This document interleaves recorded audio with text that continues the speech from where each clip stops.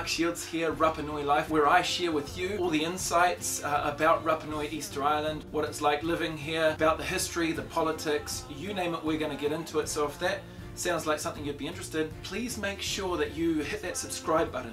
If you enjoy this video, please make sure to hit the like button, and if you find it super interesting, share it. Today I want to talk to you about the stars and how they relate to Polynesia and Rapa Nui. We're going to talk about the Polynesians, where they came from, where they colonized, how they were able to travel such vast distances, colonizing a larger area than any other people group in the world, how they use the stars to do that. We're going to dive into some archaeoastronomy, how once arriving here the Rapa Nui used the stars to navigate their day-to-day lives, and we're going to finish off with some general astronomy. Before I get into it, I'd like to give a shout out to Polynesian Voyaging Society, headed by Charles Nanoa Thompson. A lot of the information that I'll be using today came from them. Thank you to Aotapuna, who helped us with our star compass here on the island. I'd really like to thank Amos Dowell as well, who did the lion's share of this presentation that I'm going to give to you.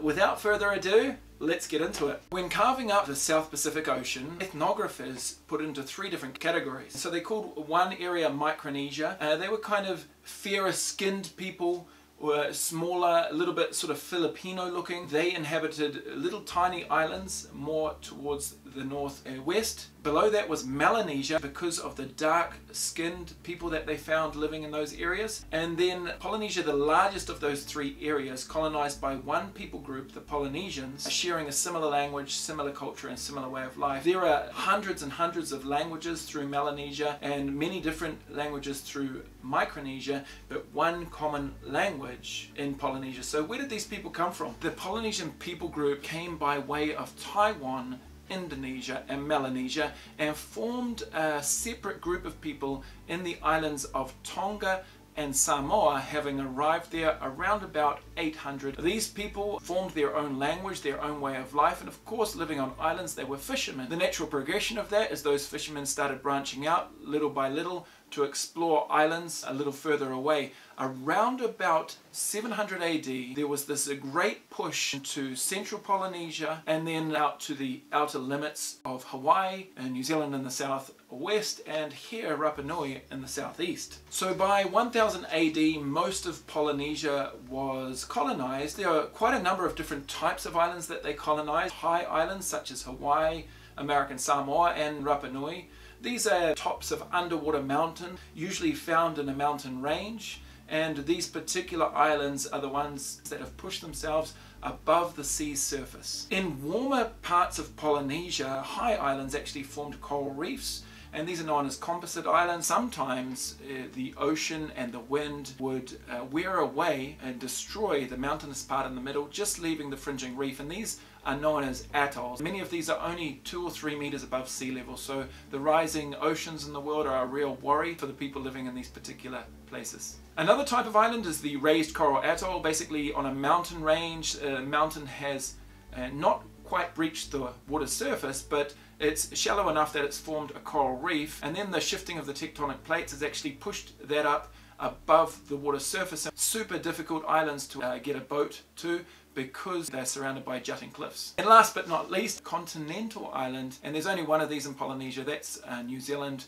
by far the biggest island, and it was formed by the moving on of tectonic plates, pushing the mountainous area of New Zealand up from the ocean floor. Now they colonized all this area using boats. These boats, we don't have them anymore, unfortunately. They were made out of wood, and so over time they have disintegrated, but we do have artists' impressions of them, and unlike the European style boat, these are double hulled rather than single-hulled. So how on earth did they navigate such a vast area? What were the methods they used? First thing, as they were heading off from land, they would take into account certain markers on the island that they were leaving from. So for example, if they saw a bunch of trees, they might align that with the highest point of the island and take that line as they headed out. Now they would often head out a few hours before dark, so that once they lost sight of those particular bearings, they could then take into account the stars. The sun and the moon rise in the east and set in the west, so they could use the sun and the moon as a general bearing. If they wanted to become more specific, they could use the stars. The stars'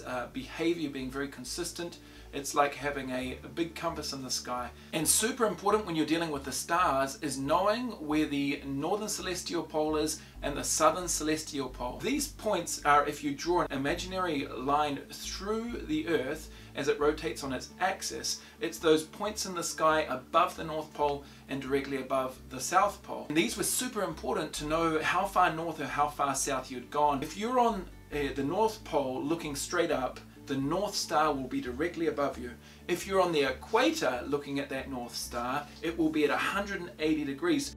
As you go further north, that star begins to rise and you get to be able to see how many degrees north you are by looking at that point. Let's pretend we're heading off to Hawaii from Easter Island, Rapa Nui. Instead of trying to take a direct line to Hawaii, where the target would be much smaller, we would go in a general direction towards the north, perhaps keeping the rising sun on our right and the setting sun on our left. Once we hit the equator, we would get a bearing on that northern star. As we continued to go north, that star would rise. As it got to 20 degrees above the horizon, the navigators would simply turn left. The Hawaiian chain of islands is quite long from north to south. It's unlikely that you would miss it. And what would they use to measure that angle? Well, generally they would use their own hands, putting them out in front of them. Certain points on their hand would be certain degrees that they had gone. So they would also take into account the swells. Swell patterns are always fairly consistent. Let's say they were heading northeast and they had used some landmarks on their island to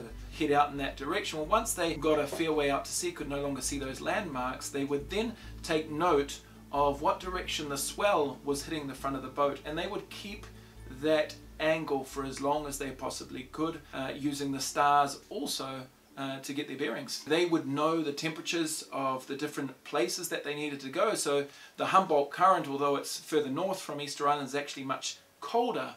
And so as they started testing the temperature of the different areas they were passing through, they could figure out where they were and how far north they were also. A change in the swell pattern might show that there was actually an island in the vicinity. If you can imagine you're at the high seas, you're just getting this constant swell up and down, up and down.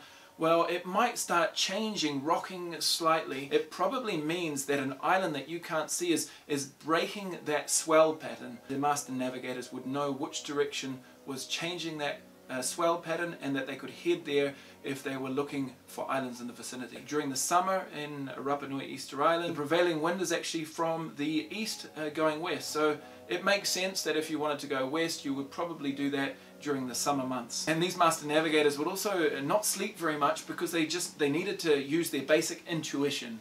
They would get a sense of where they were, only sleeping for 20 minutes at a time so as not to lose the sense of distance. It was easy enough to find how far north or how far south they had gone, but going from east to west, there is no static points that you can get reference from. Cloud formations would really help as well, because clouds form differently over land, and although they might not see the land itself, they might see the cloud, and having seen the cloud, they would then head towards it, and eventually the land would come into view. Not so much with the atolls. Atolls are very low-lying islands, but what the atolls do is they reflect a different color into the clouds above the atoll. By checking out the different colors of the clouds, they would know if there was an atoll in the close vicinity of where they were. As they got closer to land, they would generally see more things floating in the ocean. Debris and rivers wash out into the ocean, so that as you get closer to the land, you see floating coconuts and trees, and the water often gets a little dirtier, especially when you're coming to the mouth of rivers. If they saw birds, that could be a super good sign as well, because,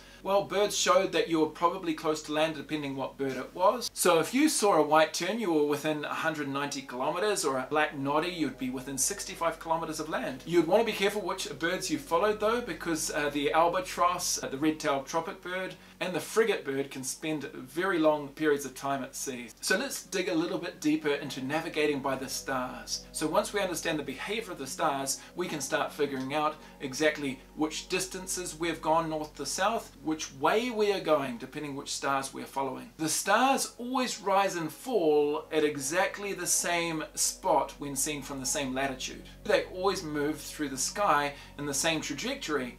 This Rapa Nui compass actually shows how the Polynesians would divide the skies up into different categories.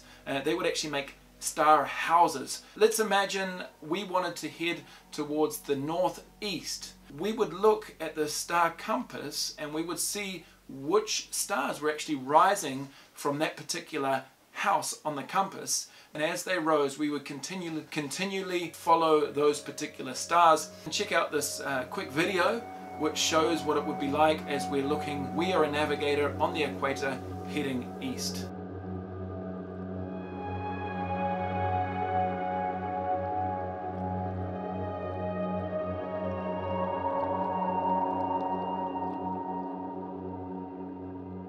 So they rise and set at the same points, they take the same trajectory through the sky, but one difference every single night is because we are slowly moving our way around the sun 365 days a year.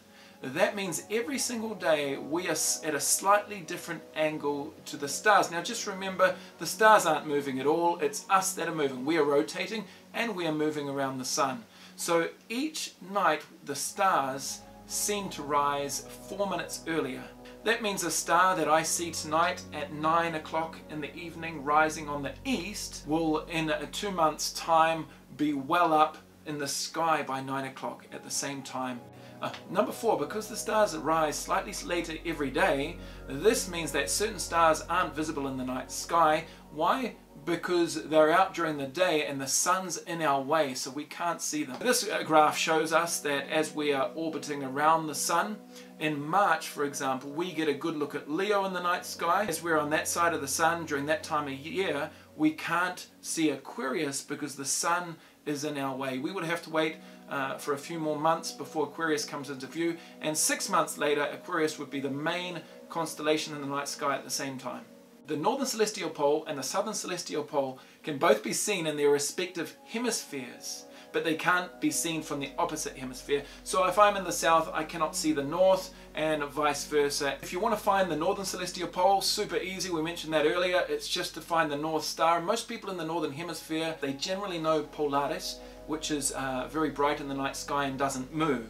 But in the southern hemisphere, it's a little more difficult. There is no star in the point of the southern celestial pole. We generally have to use little tricks with other stars to figure out where the southern celestial pole is, but once you understand where the stars are, it's super easy to do. The stars that go from east to west feel like they're moving a lot faster, and the ones that are in the south or in the north feel that like they go slower. This is just a trick of the eyes. They're not moving at all, we're just moving in relation to them. Cross is super easy to find in the southern hemisphere. It's a very clear looking cross in the sky. However, we don't want to get it mixed up with the false cross, which is slightly bigger and not quite as accentuated. How do we know the difference? The southern cross always has 2 pointers right beside it pointing at it.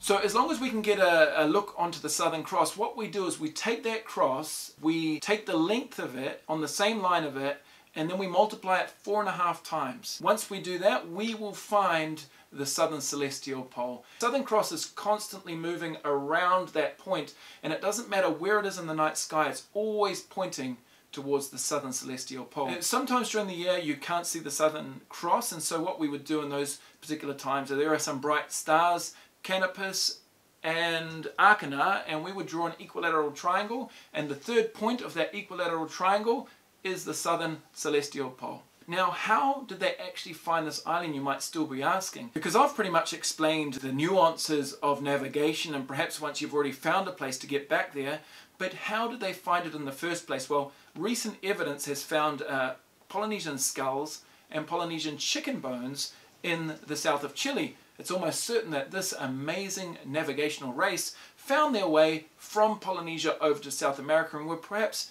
even doing quite a few trips back and forth. So on one of those trips they stumbled across Rapa Nui, Easter Island, and then went back to their homeland, which was perhaps in the Marquesas Islands or somewhere in French Polynesia, and then using the stars and all those things that I've explained, they came back. And they came back prepared to colonize. We know that because they brought with them chickens, rats, sweet potato, yams. They also brought with them a viable population, and so it seems that they didn't just stumble across here, that they stumbled across it, they went back to where they were from, and they came back prepared to colonize. So once they colonized here in Rapa Nui, the stars didn't cease to be important. Although trans-Pacific trips probably stopped a couple of hundred years later, the people on Rapa Nui continued to use the stars to read the seasons, to know when to plant. They also aligned their statues for telling stories, to tell their history. Almost all the stars in the night sky have names, have meanings, and often these meanings relate to day-to-day life on the island itself. They didn't have milk on the island, so they didn't call it the Milky Way galaxy. They referred to it as the great marine creature. Having arrived to the island, they built these places called tupa. Now, they were kind of small towers, and it's believed to be the great priest would stand up the top and they would read the stars. At other times, they would actually make their way into these areas with an open roof on the top, and as certain stars made their trajectory exactly above the hole in the roof, then they would know what time of year it was. If it was an auspicious time of year, perhaps for planting or making babies. They have rocks called the stargazing rocks, stargazing caves, and these were perhaps places where people went to hear stories. They didn't have movie theaters on a Friday night, and so they still wanted entertainment, and there were great storytellers in the Polynesian culture, and these storytellers would stand up and they would tell of the greatness of the ancestors and how they lived. All the people would be enthralled by these stories as they told them beneath the blanket of stars up at certain parts of the island. All over the island there is petroglyphs also etched into the rock, many of these pertaining to different constellations, Matariki being the constellation that marks the Polynesian New Year, and the Southern Cross, one of the most easily visible constellations in the night sky. The Rapa Nui used a lunar calendar, and we can see this etched into some of the rocks around the island. They often aligned the statues in line with the rising of the sun during the winter solstice or the summer solstice, or during the equinoxes. For example, Akivi is thought to be aligned with the equinoxes. Tongariki is apparently aligned with the sunrise during the longest day. We've got Hurioranga, which is definitely aligned with the shortest day of the year. And there's actually a moai on the island named after Mars. The name is Moai o Matamea. Matamea means the red eye. Let's dive a little bit into the vastness of the universe. So let's put in perspective how big the universe is compared to us. So we are just a little planet of a number of planets orbiting a small star in our Milky Way galaxy. Now, our Milky Way galaxy has 200 billion stars. If I was to count from 1 to 1 billion, and that's all I did through my whole life, it would take me about 30 years. If I was to count to 2 billion, it would take roughly 60 years, or almost a lifetime. So if I wanted to count the 200 billion stars and all I did was count, it would take me 100 lifetimes. We live in a universe which has possibly up to 2 trillion galaxies. So this shows us our size compared to some of the other planets. You can see Mars is about half the size. The planet most similar to Earth is Venus, and here we have Earth compared to some of the larger planets. You can see there is a dot, the famous dot on the front of Jupiter, and we're about the same size as that dot. That dot actually is a big storm. And here we have Jupiter compared to the Sun, and compared to one of the smallest stars in the universe, which is actually one of the brightest. It's called Sirius. Sirius compared to Aldebaran, and then Aldebaran compared to Betelgeuse. So real sense of the vastness of the universe, of the stars, of the planets. And I encourage you, if you ever make it to Easter Island, Rapa Nui, that you come look us up and do a stargazing tour with us. There's my plug. And check out the stars on one of the best and cleanest skies in the world. We don't have much light pollution, so it's really